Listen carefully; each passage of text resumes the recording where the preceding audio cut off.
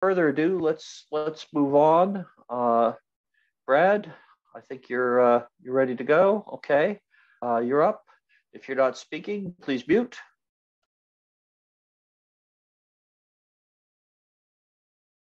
Does that show up all right? And can you hear me? I see your slide fine, and yes, we can hear you. All right. So I'm going to talk about an assembler disassembler for the ESP32 implemented in Forth. The target system, for those that have not followed my work, I've been working on a version of Forth for the ESP32 called ESP32 Forth. It's a C-based Forth, and so sort of peculiar to or peculiar in relation to the history of Forth. There's no assembler, at least out of the box. Everything is done in C, and so it is a little bit of a lift to add an assembler. The target system uses a CPU called the Tensilica Xtensa LX6. This is one of these IP cores that folks will purchase the rights to and then include along with other circuitry on the vast spaces that you now have on custom chips.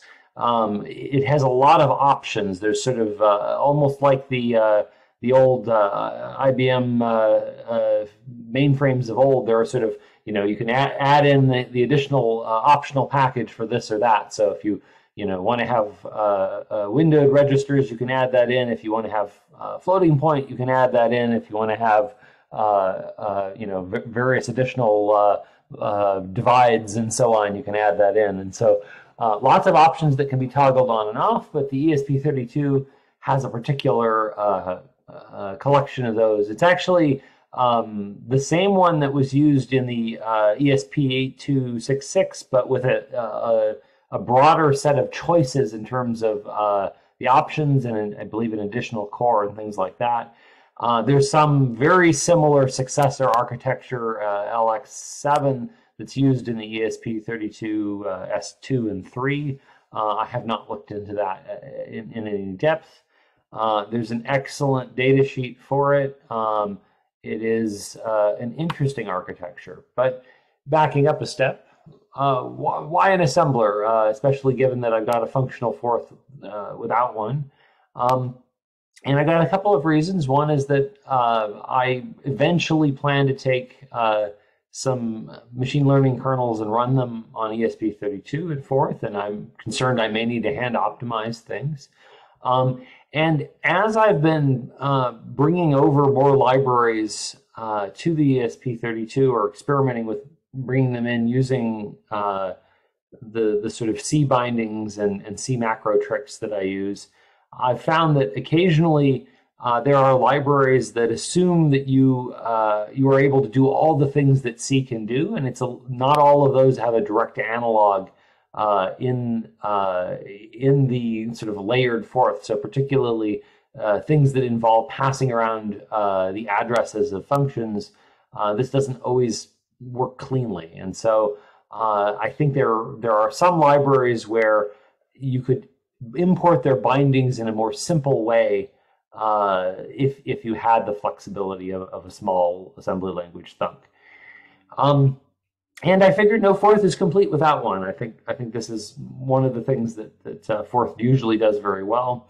And who knows? If I learn enough about the innards of the ESP32, maybe I can do away with the C compiler, because honestly, the binaries that we get from it are actually pretty huge. And as we'll see in a sec, there are even some suboptimal things about the code that it produces. Why a disassembler? That's I think one of the main things is for me is just to reach out and touch the insides of the machine. But really, what I want to do is understand the code that's generated, see what kinds of register assignments happen, look at the quality of the generated code from C. I kind of can do this so before I started on ESP32 Forth, I had a different version that I started to get working on the ESP32 and used the IDF tools.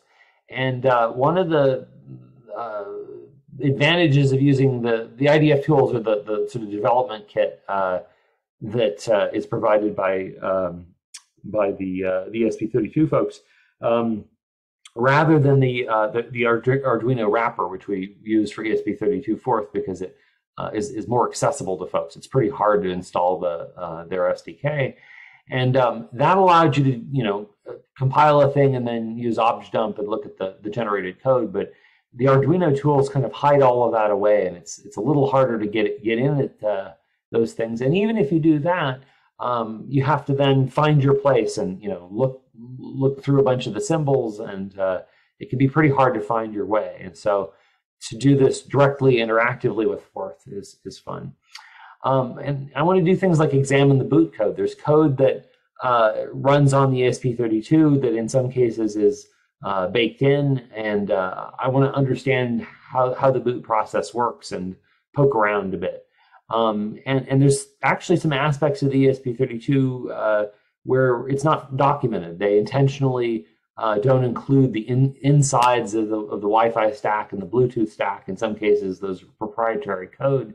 And so even in the data sheet, the various data sheets for the device, they tell you, in great detail how to interact with some of the general purpose I/O on the device, but there's sort of mysterious, weird gaps of like, well, but what if I wanted to talk to the Wi-Fi radio or to the Bluetooth radio and so on, and it doesn't really tell you how those are hooked in. So all reasons to have a disassembler. So the Xtensa CPU family, really, it has 2 and 3 byte instructions. It's designed to be relatively space efficient. It's a kind of a modern RISC architecture, sort of learning from past architectures, and is actually in many ways a very clean architecture. It's got 16 32-bit integer registers, but if you use if you have a version of the chip that has the windowing option, which was absent on the ESP8266, but is the option that was selected on the ESP32, then these 16 registers are actually just a window into a set of 64 physical registers. And so as you slide that window back and forth in stack frames, what you can end up doing is avoiding to need to do really anything to update the stack and shuffle things back and forth to memory just by sliding that window. And then when you slide outside of that window, what happens is that it throws a hardware exception, and then that lets you have a system handler that can spill out parts of the stack, and then you can sort of create a virtual stack that's larger than that.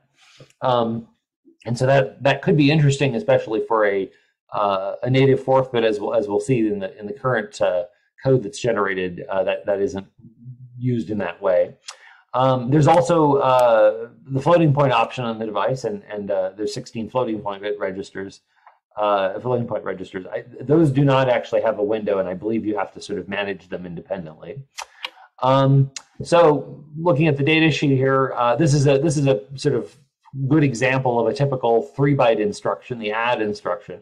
And so it has some bits that are set to indicate the opcode type, and there's kind of a weird because it needs to mix 3 and 2-byte instructions. Typically, the rightmost bits will indicate sort of the high-level opcode family, and then depending on the instruction, something to the left will disambiguate depending on the sort of subtype. And so here you'll have these 4 bits per operand, and this instruction loads from a register S and a register T, adds them, and then puts the result in register R. So nice risky general purpose kind of an operation. Weirdly, there is a narrow version of this, the 2-byte instruction. And actually, you'll notice here that this references the code density option. So like virtually everything else on this CPU, everything is optional. On the ESP32, they do have the code density option. So they have all of the 2-byte instructions. And this packs down the same add. In fact, these two, there's almost no reason, as far as I can tell, that you would want to use this instruction other than trying to meet some alignment goal or something.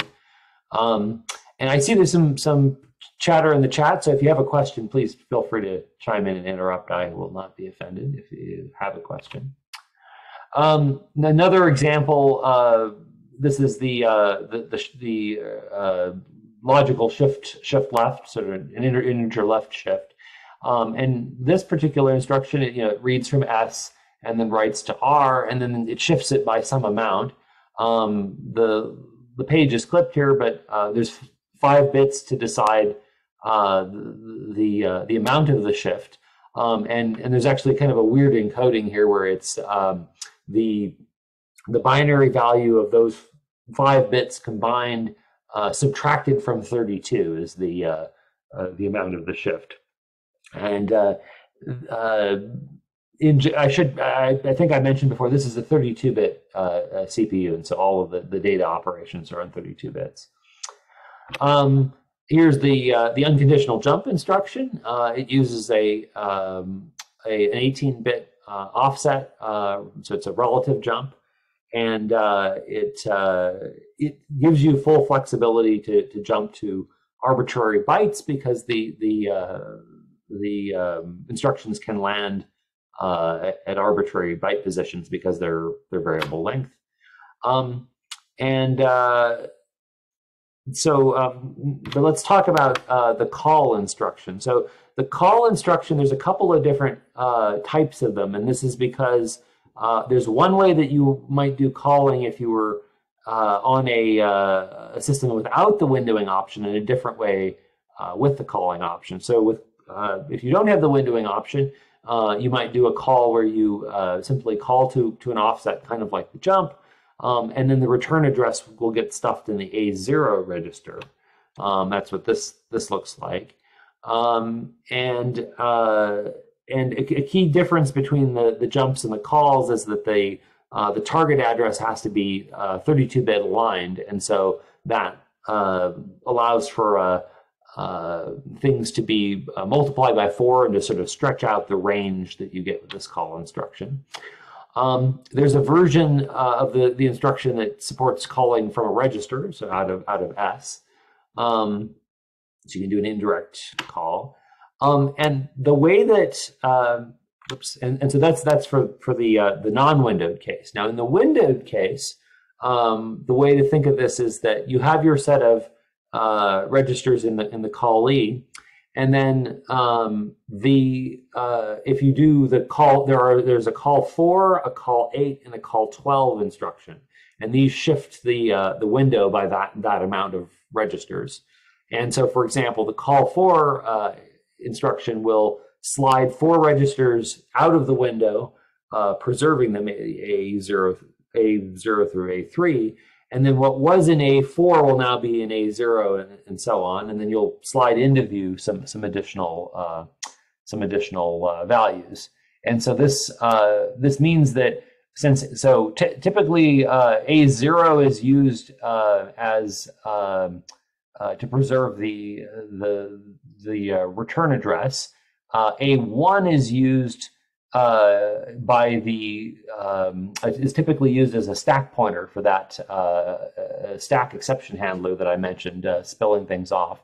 And then that leaves you with a call 4 instruction, A2 and A3 as parameters. So if you have a function with up to 2 parameters in sort of the C sense, then you can you have the option to use those, and you just cleanly do a call and only have to arrange for your inputs to be in A2 and A3.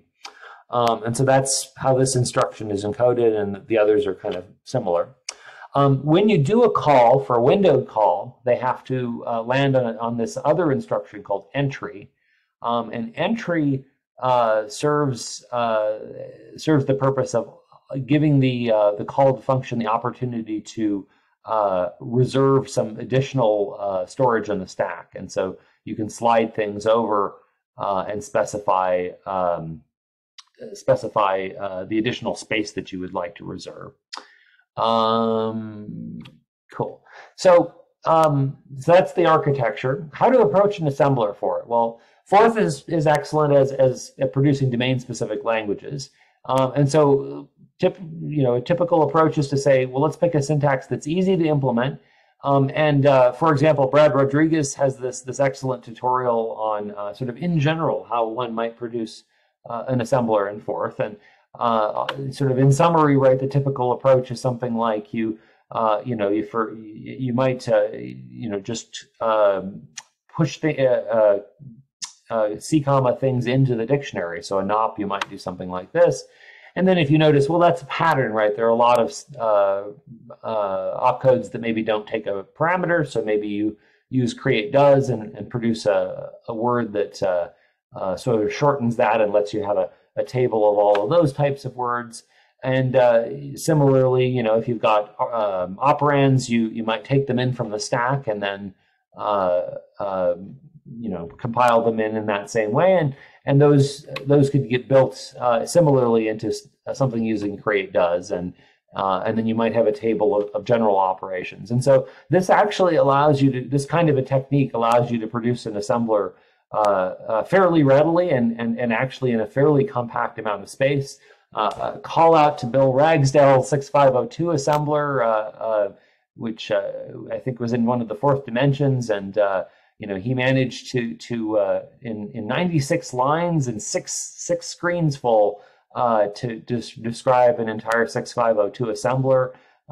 Uses structured flow control, and I mean literally here it is. It's 2 screens full of material, and sort of packs that all in, including all the different 6502 addressing modes. And so that's a very common technique for how you might approach an assembler in Forth. Sort of one of these marvelous things that Forth does well. So what about disassembly? So you can you basically can do a disassembler by sort of mimicking what the CPU does, decode the instructions, and then either use a big case statement or a jump table or something to dispatch and sort of emit things appropriately, and then emit the operands and the opcodes. But a thing that I've been noodling on for a long time is, aren't these two kind of the same thing, right? They both list out all of the opcodes. They both describe the meanings of the operands and the addressing modes. And sort of one is a forward transformation and one is a reverse transformation. And so I've been for a long time kind of wondering, could we describe both things at once? Could we and do that in a way that maybe is general purpose? And so I got to thinking about, well, what do we need sort of as the pieces if we wanted to do this? And well, we might need a few kinds of operand bit words to describe the bits. And in fact, the Xtensa data sheet kind of is inspirational in this regard. It labels the different bit positions. Well, these are for R and for S and so on. So you might imagine having some register-like operands and some number-like operands. And then you'll still need to handle addressing modes, and you'll need to describe each opcode. So then thinking back to this add instruction, what would that look like if we sort of try to think of a domain-specific language that captures all of what you would need to describe that, both for assembly, but also for disassembly. And so you might come up with something like this. Well, you'd list out literally those bit patterns. Here's the things that have to be a 1 or a 0, or here are the parts of R and S and T, and then that's sort of what defines that opcode, flowing both directions. Now, the challenge, of course, if you've got a mixture of words and numbers, although in Forth is marvelous, you could redefine 0 and 1. I decided that was a bad idea, and so I using L and O because they look a little bit like a 1 and a 0. And then if you think about sort of the disassembly problem kind of at the same time as the assembly problem, really what you've got is, for a particular instruction, you're going to need a bunch of things to disassemble it or to assemble it. You're going to, there's some mask that describes the set of bits that are, what makes that instruction. And then there's and if you were to AND that mask with the instruction, there are a set of, there's a pattern that you could then compare to that instruction. And if those two are equal, then you'd know you were dealing with that particular kind of instruction.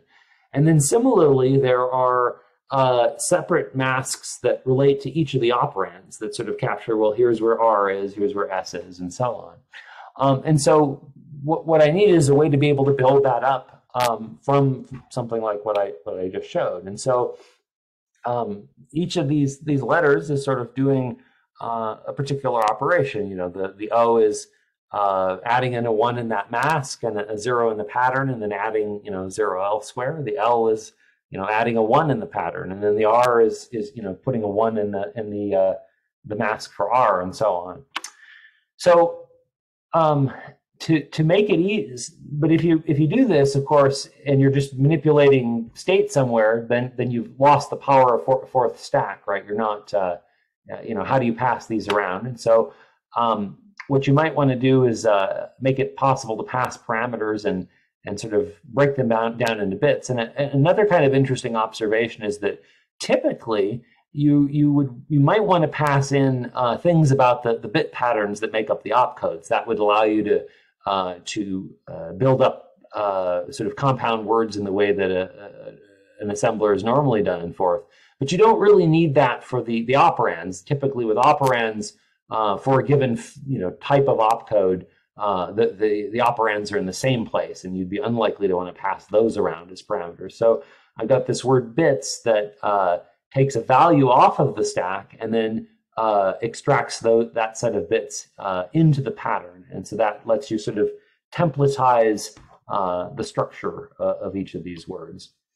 And then basically defining the operands. The operands have sort of three things about them. They need to describe how to go from a stack value to a bit pattern, and then they need to describe how to go for assembly, and then for disassembly, how to go from a bit pattern out to something that you can print.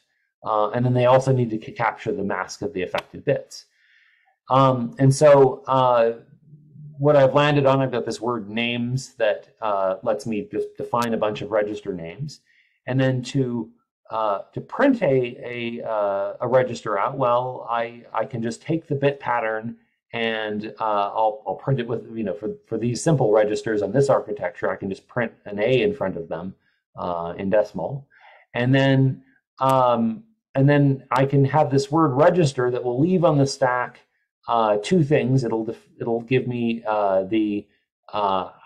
that input conversion operation, and then which in the case of a register could just be a no-op, and then in the case of for printing, it's this register print. And so if I had the right kind of operand defining word, I could define R and have it indicate that, well, R will be an operand that involves a register, and same with S and T. And then I can make shortcuts for the case where I got four bits of them in a row, because that'll be almost always the way that I'll use them. And then that gets me to something like this, right? I can specify the bit patterns that I want. I can specify where the registers are, and then I name the opcode. And then that works for a bunch of different types of opcodes. I can lay them out in a gigantic table like this, but of course that will be extremely redundant if I have to lay out all of them. And so, much like a typical Forth assembler, I want to break that up into some structure, define some families, and so I can maybe break out the AL. There's a class of ALU ops that add is actually a part of, and so I'll take in. This should really have a stack comment on ALU, but it takes in the value that goes in those 4 bits, and then the others for this particular type of opcode are the same, and then I can lay them out in a table, sort of showing the structure of how the opcode space is broken down as you would in a typical assembler. And then I can do the same thing like with offsets. This one's a little trickier. So for the jump, there's a calculation relative to the position of the word, and there's a sign extension that has to happen here. So when you the jump needs to be sign extended and then needs to be shifted by 4 relative to the address of the opcode. But I can have a definition for what the 18 bits of an offset are, and that would let me define a jump in this way. So I would say, well, there's these 18 offset bits and then this particular bit pattern. And then I can do the same thing for sort of all of the branches. I can put them in a big table and specify there's a couple of different formats for the layout of those, and put them in a sort of a sensible compact table like this.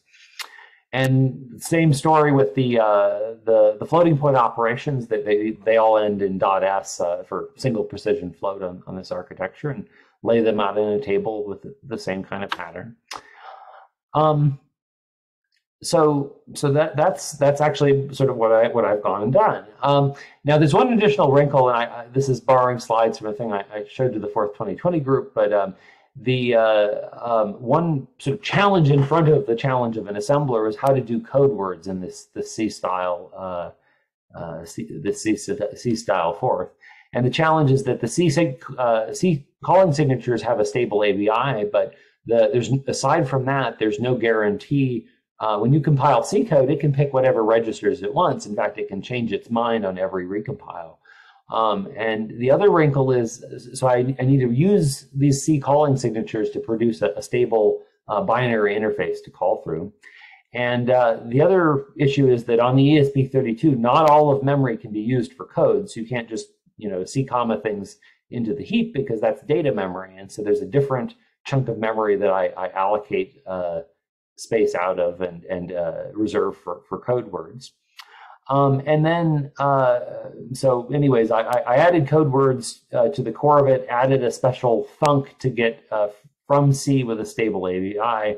And oops, this is, it says assembler coming soon, because that was what I said at the time.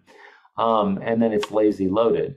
So I've got a set of code word, code defining words that produces this thunk.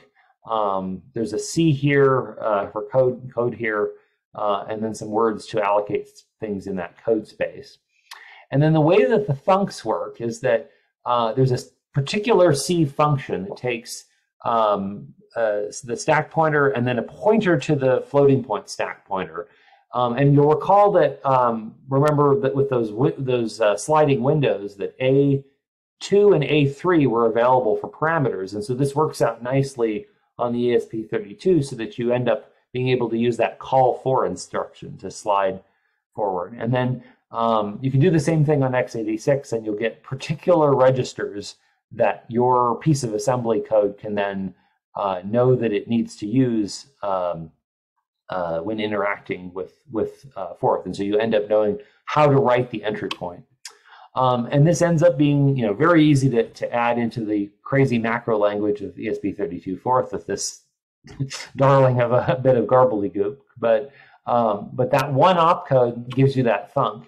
And then this is now without the assembler. You can just compile in bytes to produce a code word, and here it is on x86, and here it is on Xtensa, and you'll see that there's that entry operation that we needed for the entry point. And then just to give an example of how this architecture works, with the _2, you have to have that entry leaving a certain amount of stack space available. You do a load from A2 is that parameter coming in. With the stack pointer, you load the value out of the stack, you shift it left by 1 bit, and then you store it back in to the address of the stack pointer and then return. And you can also dump the bytes, which, okay, is not relevant. So anyways, how to build this up.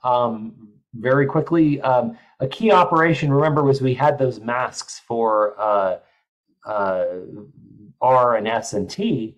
And so you need a set of operations, a pair of them that are kind of inverses of each other. I call them nmask and dmask. And the idea is that you take a value and then you take a mask, and you want to fish out what bit pattern you would get if you sort of collapsed all of the empty space in the mask. And so with 2, 4, 6, 8, if I have a mask of FO, FO, I want to get out 26. And then you might want to go back the other direction when you're assembling. So if you had 12 and then you do F0, F0, you want to stretch that out into 1, 0, 2, 0. So I have not polished these as much as I would like, but they are implementable, and this nmask ends up being harder. Dmask is a little bit easier because you can kind of loop until you're done. I'm not going to dwell on these in the interest of time, but they are doable operations. And then the rest of the implementation is not too bad. So you get you need to keep track of the length of the current opcode that you're on, the pattern that you're on, and the mask. And then I've got this bit operation to sort of shift a single bit into a mask. You do things like needing to skip over bit patterns, and then you can define this O and L. And then aligning some details here, which we can look at later, or the code is up on the web and folks can take a look. But you're able to define an operand, and to define an operand, you need just that input conversion operation that takes it from the stack and converts it to a value that's sort of ready to go into memory, and then a print op value, a print op operation that goes the other direction. And I build up a linked list of all of the operands. There's that names word that we saw before that's just there for convenience for defining a bunch of registers or enumerated values. And then to define an opcode, you just need it to go through, and this actually really is the assembler. So you remember the bit pattern and the mask, you snapshot the operands, and then when it comes time to apply that word, you pull out the pattern, you go through each operand, and one by one, there's a little bit of, this is a little hard to read because it finds the end of the list of operands and then goes backwards through them because you want to do them in reverse order for the assembly. And so you one by one pull them off the stack and mask them, and then OR that into the instruction pattern. And then at the end of this, you know the length, and you can compile that into the dictionary. And this is the whole disassembler. It's sort of the same thing the other direction. So you loop through all of the opcodes that you know about, and you AND them with the mask, and then check to see if that matches your pattern. And if it matches, then you can demask each of the operands and print them one by one, and then you can just print the name of the opcode that matched. And then the disassembly loop is just going through and trying that until you find a match, and then printing the addresses and so on around it. And so you can now use this assembler to code a word like my 2-star here, and use a syntax very similar to the assembler, but in a kind of a 4th RPN style. And then when you can go and disassemble that word. And here I'm looking at the cell after the execution token, because that's the one that contains the address of the code. And then I'm disassembling 5 instructions, and out comes roughly what you put in. And here it is in hex. So we'll take a little tour of it in a moment, but it's the generic assembler disassembler is 113 lines, not too bad. And it is not quite complete, and there are some caveats to it, but it has encodings for all but maybe like 5% of the Xtensa instructions in about 286 lines.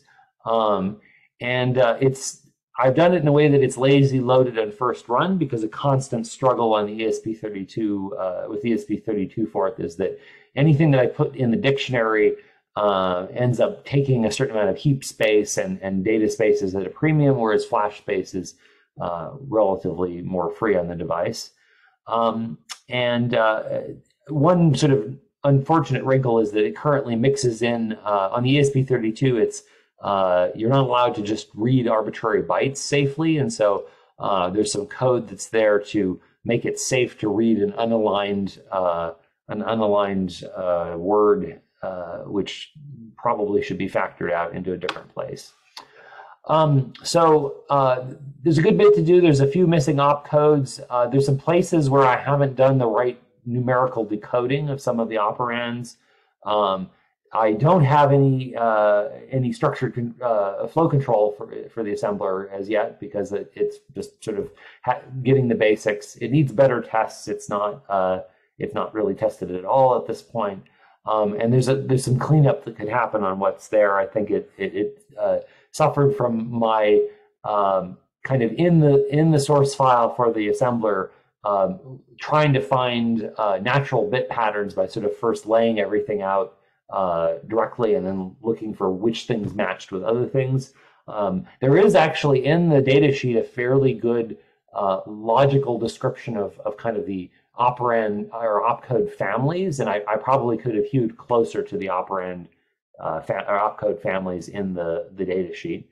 And then maybe I go and try it for RISC-V5, because there's actually an ESP32C3 that uses RISC-V5, or try it for X64. That could be a bit of a challenge, because X64 has large enough opcodes that they don't fit into a machine word, and so I would probably need to play some games to make this approach generalized to that.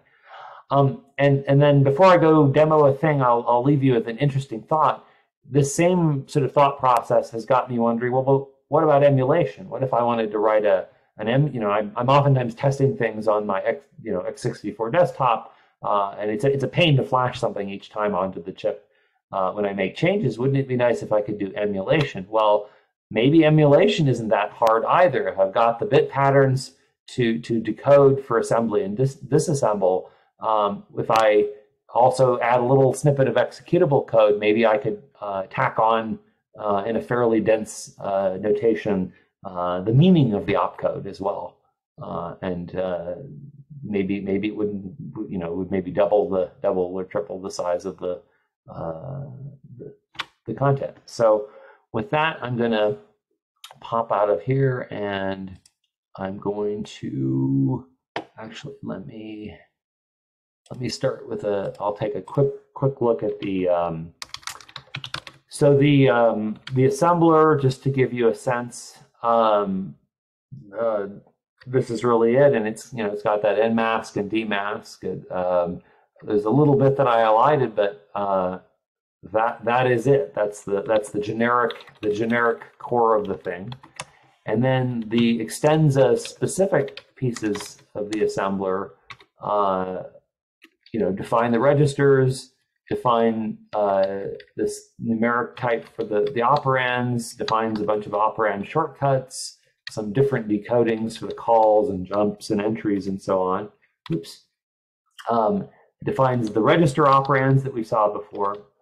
And then it's just a big table of opcodes. And so some of the opcodes are, this is actually all of the 2-byte opcodes. They all end in .n for narrow, and they sort of fit into a nice little table. And so I haven't done anything to compact them particularly. And then there are a bunch of no parameter opcodes that have a bit pattern. I probably could collapse that into something, but I was sort of looking for patterns in the bit codes, bit patterns, and so haven't collapsed these. The ALU ops, I've kind of collapsed those, and there's a couple of different families of them. There's some branches, some calls. There's a lot of actually some of these are optional, and for the CPU, there's an optional set of caching opcodes that let you indicate which things to prefetch into the CPU's data cache. There's the load store operations. There's actually some literally an unsorted pile of ones that I haven't figured out where they belong, but including things like this indirect jump. There's some conditional opcodes and the ALU opcodes for the single precision floats. There's some more comparison opcodes. There's a bunch of these variations on the multiply. There's a bunch of different ways that the multiply works, and these I don't actually feel like I need to go looking. Here I'm mimicking they have these terrible names where it's sort of a multiply and involves like an auto decrement, and these are designed for doing these very tight filter kernels that I think are intended to be sort of super efficient. But they're really kind of ugly opcodes that are hard to understand. And so this might be a case where rather than just mimic the exact opcode from the data sheet, it might make sense to come up with something that's a little easier to understand or decomposes the parts into some structure. A bunch of system privileged ones I haven't sorted yet, and then a few for synchronization because it is a multi-core CPU, and that's really it. Let me go and switch over. I'm going to fire up a. So I'm connected to this ESP32 board, and I'm going to open up just the serial terminal, and let me connect to that. If I can find, there we go. And so I'm going to reboot the thing with BY, and you'll see this is really an ESP32. So by default, the assembler is not there, but if you do Xtensa Assembler, that will sort of force load it, and it takes a minute to compile, which is says something. Let's see here. I'm going to go and this is where you pull out the pre-baked sample, but I'll paste in. Oops, I will paste in some code, and this is that my 2-star, and just to prove that it works, we can run it, and then we've got another implementation of a multiply. You can disassemble it by. I need to make this more convenient, but what you do is you get the address of it, and you have to get the cell afterwards, and then do disasm, and then whoa, I forgot a parameter. This is what happens when the joys of real hardware and no memory protection. Actually, there is some capability in the ESP32 for memory protection, and one of the other reasons I want to get good at poking around on the device is that I still hold out hope that kind of like GForce, I might be able to create kind of a fault handler so that if you access the bad piece of memory, bad things wouldn't happen. So let's try that again. My 2-star cell plus at, and the thing that I forgot was I needed to say how many instructions I want to disassemble. And so you'll see there's junk down here at the bottom, and then I really shouldn't be getting these unknown instructions. There's a very small percentage of instructions that I've left out, and it looks like now maybe that I've also left out sort of the space marked as reserved. So that's the other possibility of why there's these unknown ones in here. But anyways, you see I get back my my input. The other fascinating thing you can do with a disassembler is you can disassemble the code that comes out of the C compiler. And so taking a look at like the word plus, I can disassemble that, and actually yeah I'll do 20, and then so this gives a sort of an interesting insight into the code that's produced by the C compiler. So to make some sense of this, so this is the extent of the plus word, and so this is not a stable thing, and so won't be true probably the next time the thing compiles. But I pre went through and figured out what the register mapping is here, and so in this particular compilation of the code, A4 is the top of stack, and then what is it? Or sorry, A7 is top of stack. A4 is the stack pointer, and then it doesn't matter here, but A8 is the return pointer, although it's not used in the way a conventional return pointer is used. And then the instruction pointer is in A3. And then A12 is what Brad Rodriguez calls the W register, sort of in the abstract worth. In an indirect threaded fourth, it's the sort of you load the opcode, or sorry, you load the address at the instruction pointer into W, and then the indirection is you then load the address at W into the X register, which is in this case is A14. Now, even if you don't follow any of that, like the thing here is, notice this is the add, and so here's the actual add operation that embedded in all of that. And then the most interesting thing about this code is, notice this jump to a particular address. And this is an example of a case where the C compiler is producing basically suboptimal code. And this is an instance of a problem that the G4 folks have regularly flagged to GCC and LLVM and those folks, which is that C compilers don't tend to like to produce when you have code that involves things like computed gotos. They really don't like sort of interleaving the code that will branch somewhere unpredictable at the end of a basic block. And so, what if we disassemble this place that it's jumping to, you'll see that what's happening here is that it's gone to the trouble of putting a JX is a jump through a register, and so it's jumping through A14, and every opcode implementation of the core opcodes, is at the end jumping to that same address just to then call an indirect jump.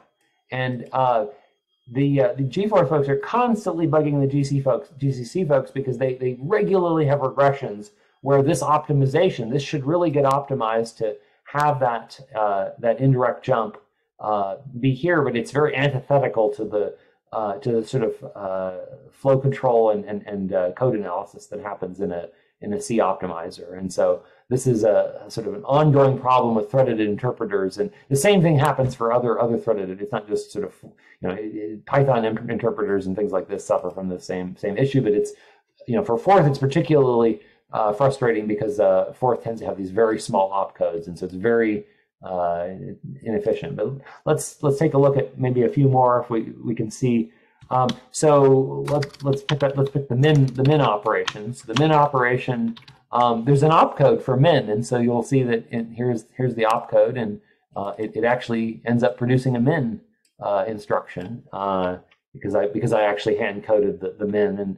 And let's see, we could take a look at XOR, for example, and here you'll get out. Here's what the C compiler emitted for XOR, and so in one sense, all of the opcodes in the core of the system are not so different from what you might produce by hand. They're just sort of laid out one by one, and I won't belabor it, but this is all just sort of in a weird interleave order, doing the indirect threading, and you do sort of a load from the instruction pointer, a load from that, and then this jumps to an indirect call through A14. So, with that, are there any questions?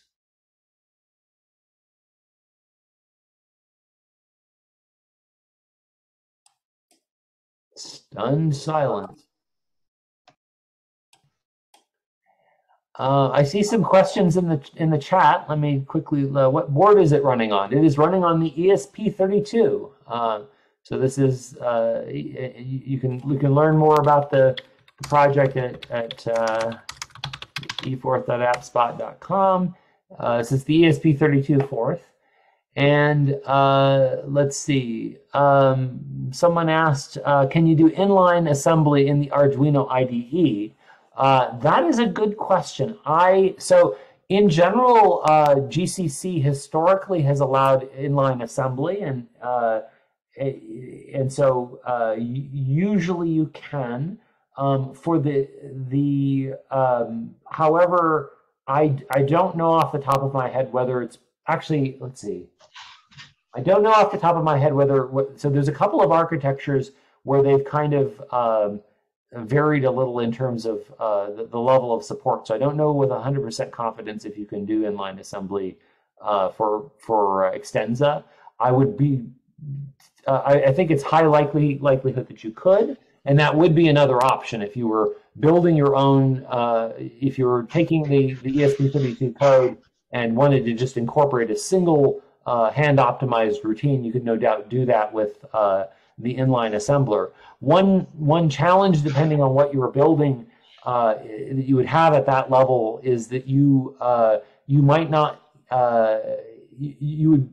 Typically when you do inline assembly with the C syntax that GCC supports, you sort of need to use it in a context where you kind of have access to all the inputs and outputs. And so one of the wrinkles is that some of the registers, some of the virtual registers might be hard to get to. So it could be done, but would be challenging. No, this fourth is actually indirect threaded, and so that's partially just a concession to it is actually not even indirect threading is non-trivial to do in C, and vanilla C can't do it directly, but GCC and Clang both support a sort of a non-standard extension called a computed goto, where if you have the address of a label, you can jump to it. And so I use computed gotos to do what amounts to indirect threading, and it emits the code like you saw. However, it has the problem that if the optimizer fails to recognize it, it may add an extra jump between the indirect jump and the individual opcode. And there's a slight caveat in that there is a Windows version of ESP32, or it's micro E4. It unfortunately, through macro magic, ends up using a switch statement, and it does not actually end up getting that indirect. It ends up having some extra indirection through a sort of an opcode number, and that's because unfortunately the Microsoft compilers that I use don't end up having support for the computed goto. I don't know if that answered. So yes, you could do inline assembly that way. And if your only goal was to compile sort of an optimized routine, that might even be the expedient way to do it. In fact, actually, I should say for the version of ESP32 for X64, when I went to go implement /mod, I actually ended up doing that as an assembly language routine, because it was galling to do the sort of the bit shifts that you would have to do to implement that when there's perfectly good instructions on the CPU that are capable of doing a /mod. And so I caved and did a little bit of inline assembly for that one piece on that particular architecture. For ESP32, I don't have any inline assembly. Brad, can you hear me? Yes. You mentioned Brad Rodriguez, and unfortunately I was a little distracted at the time. How would I find that Brad Rodriguez stuff? I have a link in my slides, and I can. Okay, good, I can good. In the chat. Good. Stephen A says, have you thought of making an optimizer? I yes, have. Yes, I have. It's called, well, never mind. Yes, in the interest of time. Yes, I have. One of the things, actually, the other reasons I've pondered doing this assembler is that because this is a kind of a RISC style architecture, it's actually pretty easy to choose what instructions you want to generate. And so I have this other idea that sort of has this as this assembler as a prerequisite, which is that I could imagine a mode of operation where I walk through the indirect threaded code and then sort of transform it into code that I could do an optimization pass on. So that's a thing I have thought about what it would look like, how hard it would be. It certainly would be easier on a machine where you have enough registers to sort of be your whole stack. So it would probably be, if I were to do it, it would probably be sort of only optimize an individual word, and only with the constraint that it has maybe no loops in it and and uses a finite number of stack slots. So. Is that what Forth Incorporated's Forths do? They look at code and sort of. I actually don't know how. Decide whether. I know that they actually produce pretty nice code from the output that I've looked at their disassembly. I believe it's their secret sauce, so I don't know the exact approach that they use, but they seem to be. I mean, they're I believe subroutine threaded, and so they sort of layer on top of that. So I don't know the approach they're using, but it seems decent in terms of the x86 code it generates, at least from what I've poked at it.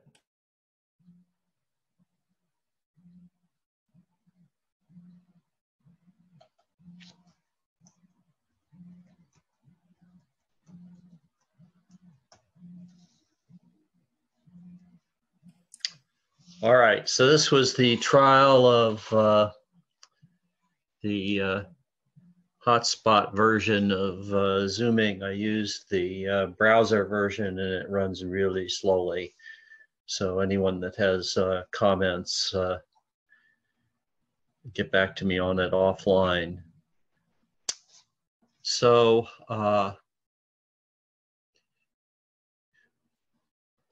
Brad, were you done at this time? I am done. All right. Thank you so much. It's amazing how you can do all of this stuff and keep up with your day job and your family and your kids. And when is your head going to explode? Any second now, I gather. All right.